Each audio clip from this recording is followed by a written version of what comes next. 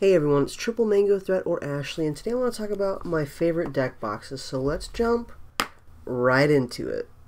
And if you'd like to purchase any of these decks, you can use the links down below to help support the channel at no additional cost to you. So I think I'm going to leave the best for last, so starting with the Ultimate Guard Boulder 100. This is a great deck box, and hopefully you can find it at your LGS for around $10. What I love about this is that the material is tough stuff, and also it's very easy to open, so you just have to push it forward and it's already opened, and that's it. And what's cool is you can have a little extra compartment for dice or whatever, but it has to be after you've opened it. But still, it's really cool, and there's multiple colors, which is very helpful for an accessories lady like me, so that's great.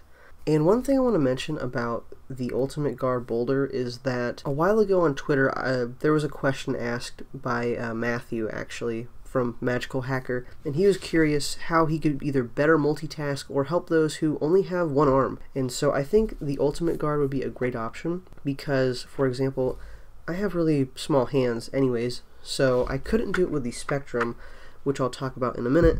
But what's really cool is that I can open this with one hand, and then you'll have to set that down. But what's really cool is that it's already accessible, and imagine this is on the table. There you go.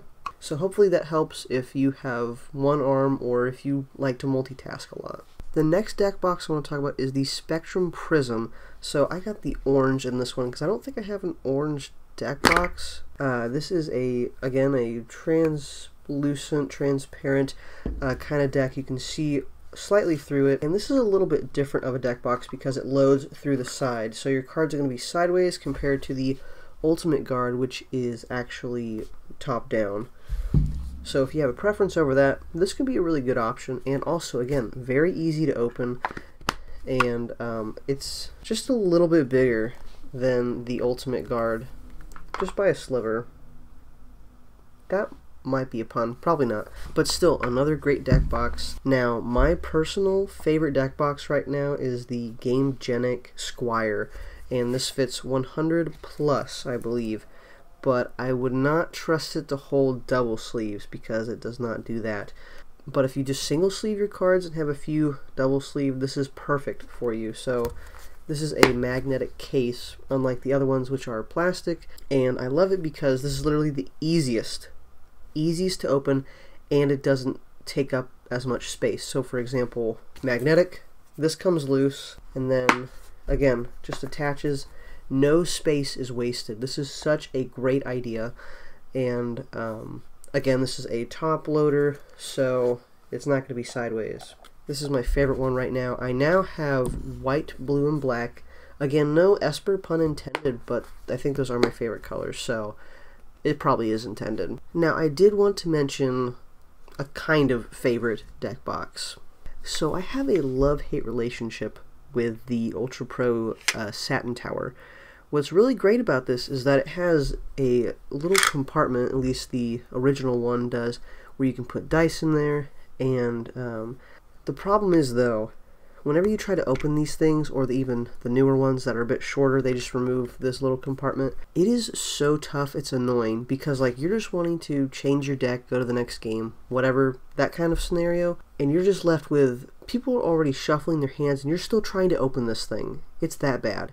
So no edits here. I'm going to try to open this, and again, I have probably the worst strength ever, but I'll show you what I'm saying. Okay, so that was easy, so I'm surprised about that. So I'm going to get another one. So this is...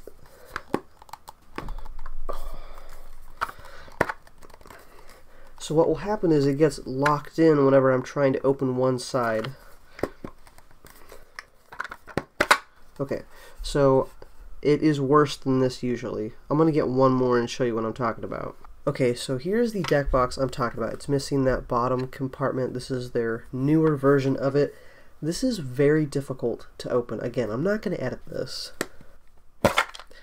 Okay, I don't know what's happening. Either I am super strong now, but other than that, maybe I've been opening them wrong, but usually I have a lot of trouble with these deck boxes. Anyways, besides all of that strength testing going on, these are the only deck boxes that can hold a double-sleeved deck. And this is my Osgear deck. I really like this one, so I had to double-sleeve it.